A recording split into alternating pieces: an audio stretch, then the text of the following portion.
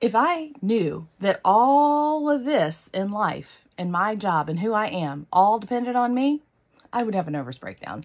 I would need to drink all the time. I would need to smoke some weed, but I don't, because my creator and maker has created me a certain way to do the things that I do, to be an influence to people like you and just get to share and connect.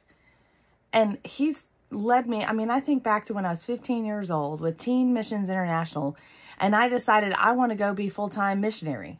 This is it. I'm a missionary right now. I don't need to be in Africa, although I've been there multiple times and it's awesome, and China.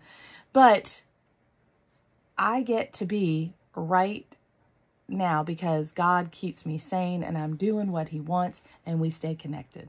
Who are you connecting to?